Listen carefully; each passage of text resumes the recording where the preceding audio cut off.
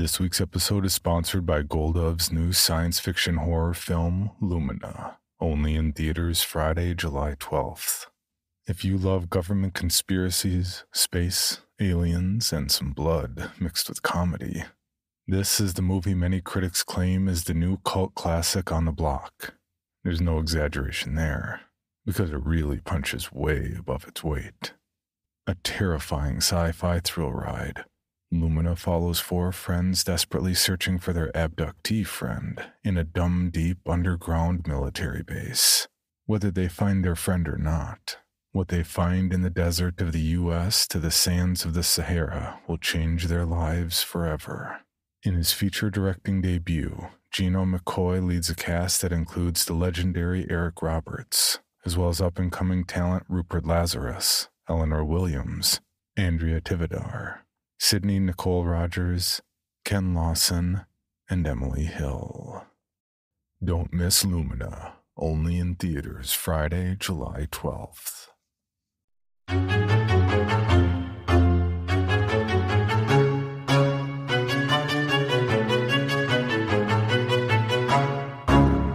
Slashes, huh? What's your favorite scary movie? Not that one.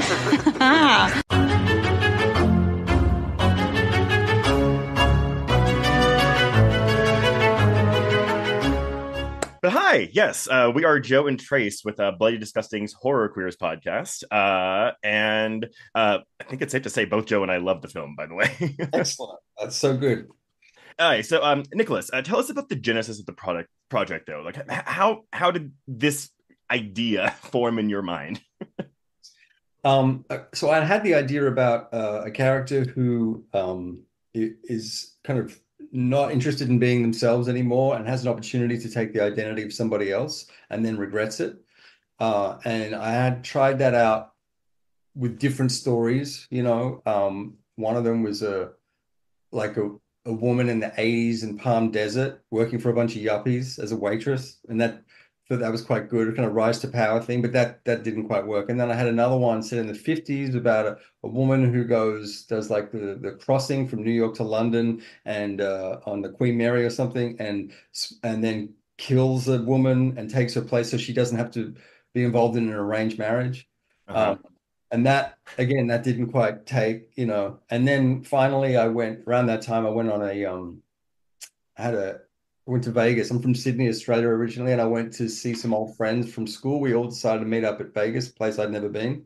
Mm-hmm. And that was just kind of weird. And started me thinking about old friends, you know, and then that kind of was the beginning of this story. And then once that was kind of in place, I was like, okay, so what are these old friends doing? Like, I knew I'd had the envy thing. I knew that one friend would want the other one's life. And it was like, so it was just like a process of asking myself questions of like, okay, what are these old friends doing? Why are they doing that? You know, and so on and so forth. And it just led to this. And I think the whole piece in the end is just, I don't know, it's just what I wanted to write. And also I wrote it I wrote it now, you know, in this climate, this sort of political, social climate that we're in, where, you know, greed and money are very, very important over maybe other things that might be, that need our attention more. Just. Okay. So Nick, then when did you come on board? Like, what attracted you to the character of Ryan? Did you audition for this, or were you a pick? I guess I was a pick. Yeah, there was no audition.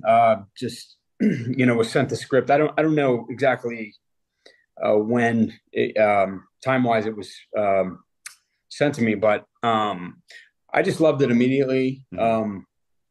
It was a great read, you know. Nick did, such an amazing job with the story, and liked Ryan right away. Could relate to Ryan right away. It was didn't take me too long to jump on board. Right. So we're going to treat this interview like people have already seen the film, and we'll release it after the film has come out. So we're going to go into some spoilery territory, but obviously the film has a number of twists, not just the central premise, but then also what happens afterwards when, yes, Ryan does take over Jack's life. So we're wondering how you feel about the marketing, like the title, the trailer, even the movie poster, like how does that work to retain a sort of mystery for the film, but also manage to still sell it? That's a really interesting question. Yeah. So the title is always my title, What You Wish For, because obviously it's a play on Be Careful What You Wish For. Mm-hmm. The film is ultimately a morality tale, I feel like, which is why the title is what it is. There was some balking at the title when we sold the film. And then I was like, okay, well, what do you guys want to call it? And no one could come up with anything better. And they were also like, oh, and it did really well at Fantastic and Fantasia, and everyone knows about the movie now, and so it's kind of out there. So we're just going to go with it. In terms of the international sales, the Magnolia were like, we love the title, it's great. Yeah, and then working with Magnolia I mean, first of all, I'll just say I love the poster and the trailer, and I was working with Magnolia, and these guys know what they're doing. They've got great taste. They do this all the time. And from my point of view, I was like, and I guess we're going to say spoilers here is what you've said, so yes. I can just go ahead and say it. I said I just don't want the cannibalism to be part of the trailer. I just don't want it to be, because I feel like if you give that away, then you kind of ruin what I think is one of the great pleasures of the film, which is not knowing that. And then you sort of hitch a ride with this guy Ryan, and you're kicking along with him, and he's making these decisions, and then it's like, oh shit, this thing's happening, and that I think just watching that with an audience, I can see that's that's part of the pleasure of the film. So we wanted to keep that out, but then Magnolia were like, yeah, but we can't completely keep it out because we have to entice people that. So in that, if you've seen the film and then you watch the trailer, it's all implied in there. Yeah. And in terms of the poster, I had actually sent the poster company who made it a Magritte image that I really like, which is actually the same image that they use for The Exorcist, which is a blue sky, daylight above and nighttime below on a house. And it's such an interesting. It's painted in the 1920s, and it's a surrealist artwork. But it's so simple, but it's so uncanny and unnerving. That it implies something is off, but it also is very visually very pleasing and stylish. So for like lots of reasons, I love that image. And I sent that to the poster guys, and actually the poster we ended up using was the one where they incorporated that Magritte painting. So if you look at the poster, it's based off a Magritte painting. And of course it's using Nick and looking very sexy in his Hawaiian shirt. I think that's the icing on the poster for sure. Your sexiness, nice, you mean? Yeah. Nice touch. Yeah. No. All right. Just to sort of tag along with that, is there any danger? Like, do you two worry that you've crafted this like really intricately well-made film that has a lot of genre possibility, but are you afraid that it's like, is it going to slip under the radar because people aren't going to think it's a genre movie? Like, it just kind of looks like guy gets in over his head when he's on vacation sort of film. Well, you can't. It's either you're damned if you do and you're damned if you don't. Yeah. You know what I mean? And I think like this film this is a limited release, low budget movie brought out by Magnolia, which are a elevated niche, American independent distributor. It's not going to be like. It's not going to go against, Mad Max, right? It's not going to be. We're not going against that market. This film, I think, if we're lucky, is going to live from word of mouth, right? Yeah. It's going to come out. Some people are going to see it, and then hopefully over time, more people will talk about it and talk about it in the way that it makes sense to them, So and they can be more nuanced in the way they describe it, and like fingers crossed, that's how. Hopefully this film will live, which is just through people telling their friends, oh, you got to see this film, it's interesting. Yeah, it's very much whenever I tell people about it, I'm always like, just like, go in blind, like don't read anything about it, just watch it. Was the plan always to do like either direct to VOD or streaming? Like, was there ever a discussion about theatrical release? Because I saw this with you at Fantasia last summer, and it killed with an audience in a theater. It is having a theatrical release. Okay. Yeah. Excellent. So it's having a limited. It's day and date on the 31st. Limited theatrical and VOD at the same time. Same day. Yeah. Excellent.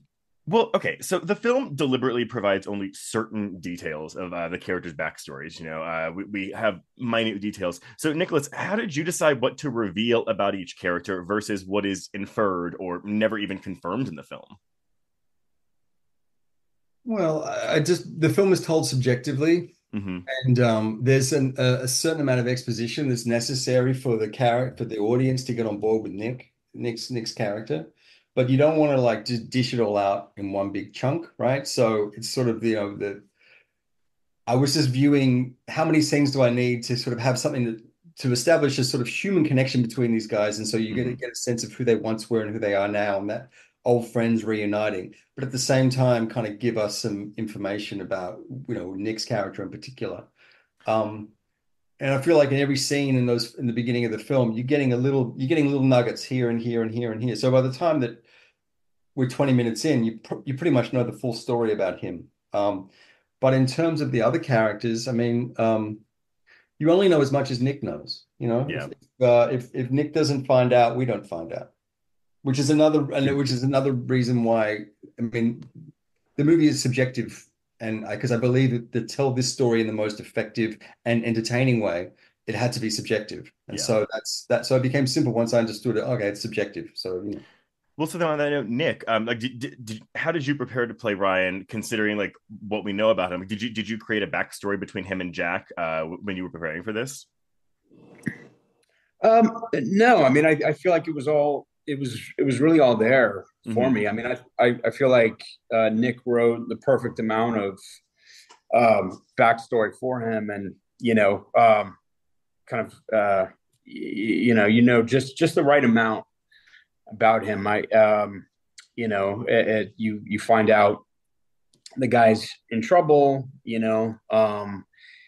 that he's got some vices, you find out what kind of work he was doing before, what area he was in, what kind of work he was doing and things like that. And you just see that, that's really all that I needed, he meets this old friend. And the last time he saw this guy, they were kind of equals, they were both in the same boat. And all of a sudden, this guy has this beautiful looking life, So I did do some. I was just going to say I did do some a little bit of like cooking training. Like I was going to say, yeah. Did you do? Is that really your hands doing all the cooking? One time it is, I think. You see me cutting at one point. There, I believe there's some hands that aren't mine at certain times, but.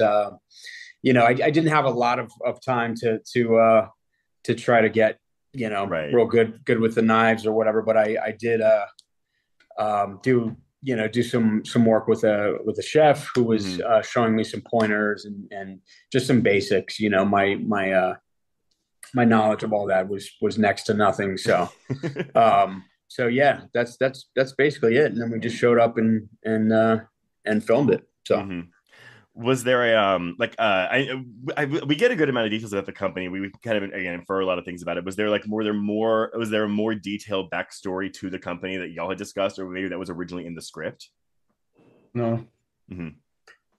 No, I mean the only thing that I was worried that there's only one question that I was still kind of answering myself when we were doing it is does Imogen know? Right? Because I feel like that's the thing. Does Imogen know? And the thing that I realized is that it doesn't matter if Imogen knows or not, because of the sort of character that she is. Mm-hmm. Even if she knows, and we're going to full spoiler territory, but even if she knows that Ryan is not Jack, the fact is that they've got a dinner to prepare. It's happening tonight. Here's a guy who says he's this dude and he can cook, and if it doesn't work out, Biz is gonna fucking kill him. Yeah. So it's like she has no options besides to just go with this guy. And there's no reason for her to tell him that she knows who he is. And so she's just like, well, let's see. And then ultimately he wins. He succeeds. He's a talented chef and he does everything that she wants him to do. So she doesn't give a shit. She's like, great. And which is also the capitalist, aspect of this movie, which is like, you're here to pull the lever. I love it. Mm-hmm. Keep doing it, Mm-hmm. Yeah, I'm pretty sure she knows at one point. I mean, especially in watching her performance and what she did with it, and but like Nick said, I think it becomes irrelevant. at a certain point. Yeah. So I will confess that Imogen is actually my favorite character in the film. No offense, Nick. She's just there's a lot of there's just a lot of fun in that character. The problem with Nick is that the problem with Ryan is that he's got to make all of this work, right? Like he's under duress the entire movie. Imogen is just kind of like, I'm having to deal with idiots all the time. So that's very enjoyable to watch. Yeah, but, it is. It is. But I'm wondering, Nicholas, like you mentioned, how much does she actually know? And we can have that kind of debate. But how do you also keep her from becoming a villain, right? Because she is this embodiment of a capitalist structure that is quite literally willing to put innocent people on the table from like marginalized communities. So was it a balance in writing and getting that performance, or even like Nick and how you interacted with her in character to make sure that she didn't become like this arch villainess? That's such a great question. It's so interesting because when we were shooting, anytime that Tamsin would go into anger, I would be like, no. I just intuitively was like, you cannot dip into anger. If you have anger, you have to conceal it. You have to like control it. And I think because the character's strength lies in her ability to control herself. And that's also the tragedy as well. And that's also where, like, even there's a scene in the film where she's compassionate towards Nick, and she's saying, and he sits down and he realizes that he can't get out of this. And she's compassionate towards him. But even the compassion is controlled. I mean, it's not outward. It's like she's still, so she just, and because I think the reason is because I think that she probably has gone through a similar situation to Nick years ago. And she's figured out how to compartmentalize this, which is like that speech she gives him, which is like, hey, we're not as bad as these people. And in fact, we're helping people. And so she, this is what she tells herself. And so all those elements combined, I think, meant that when we were shooting and she was getting into actual anger on her face, it was like a bad note. A musician hitting a bad note. And I was like, you can't do that.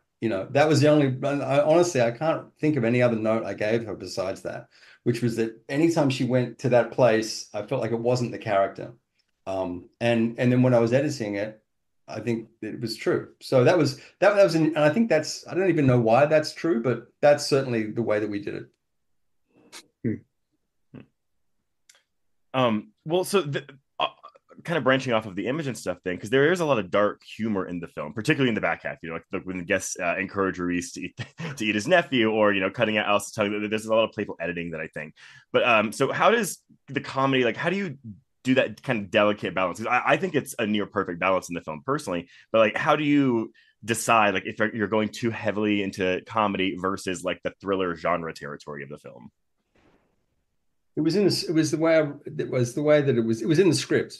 It was written that way, right? I think Nick was in the script that it was like that. And so it was, I think everyone, and I think the reason that it feels uniform in the finished product is because it was in the script. And so when I was writing it, I mean, I don't know, man, I just wrote it and I revised it and revised. It was labor. It was just a lot of labor about me going, that's not right. That's not right. I worked on the script really hard.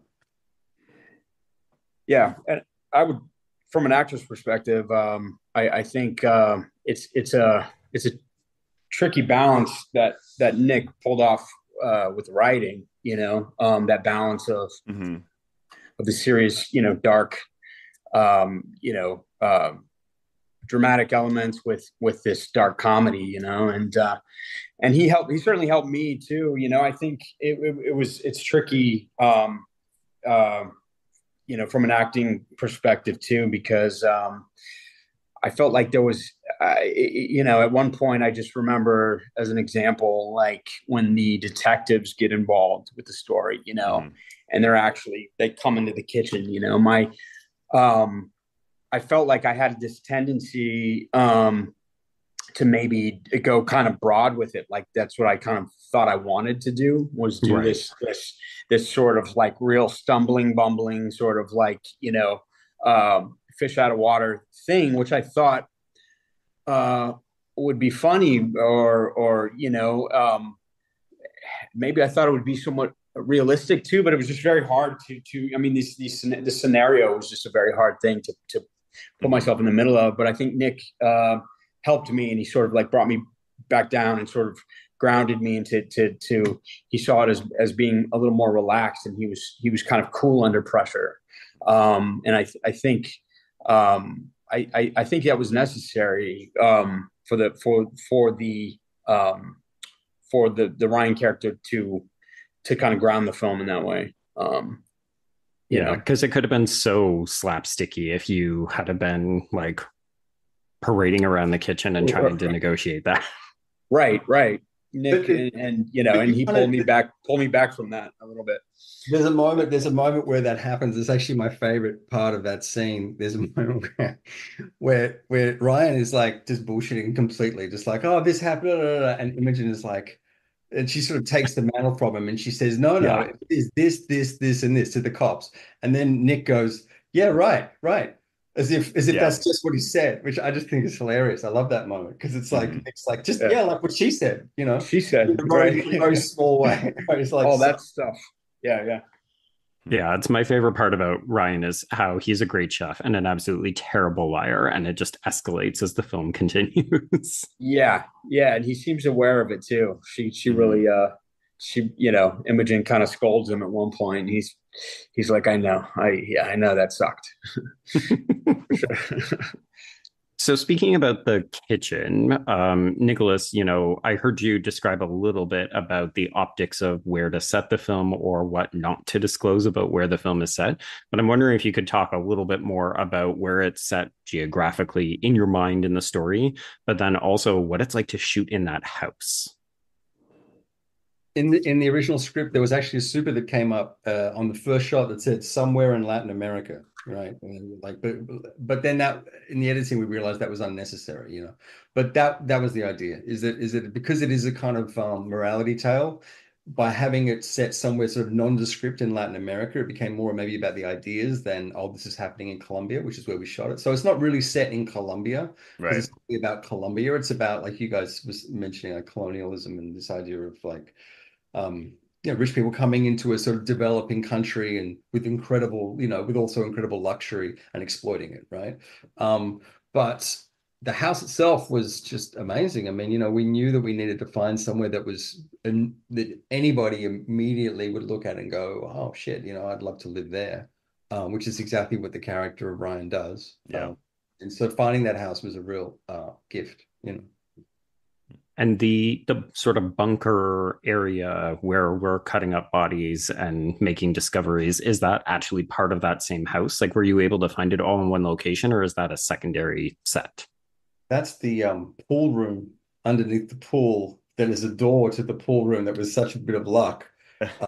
That is the exterior, and then we shot the interior in a set in Bogota. It was actually on our last day of filming. Oh wow! Okay. Yeah, that was the only set on a stage that was used. Was that room? Huh. Well, okay, so I think we're gonna wrap this up. So the end of the film is open ended. And I know it's probably not the film that you jump to, like, oh, I want to do a sequel to that. But like, would you two be open to doing a sequel like that would revisit Ryan at a future location, or even one that digs deeper into the company in greater detail? Well, we were talking about this before, right? It's already laid out in the movie, right? When Imogen is scolding Ryan, she's like, there are three scenarios. There's tourism, movie production, and property development. And so the one we just seen is property development. So there's still tourism and movie production. I want the movie one. And then also at the end of the film, she's like, you're going to be on that job, the African job with us next month, right? Mm-hmm. It's like, if you have no soul. And she's like, well, so that's happening too. So it's either one of those two things in Africa somewhere. Yeah. Fingers crossed for that. I would gladly watch that. Mm-hmm. Help us get some money. Yeah. Spread the word. We're gonna get on that word of mouth. Well, thank y'all both so much for talking with us. This was really, really insightful. And again, we love the film, and we'll be pushing the hell out of it. Well, thanks, guys. We really appreciate it.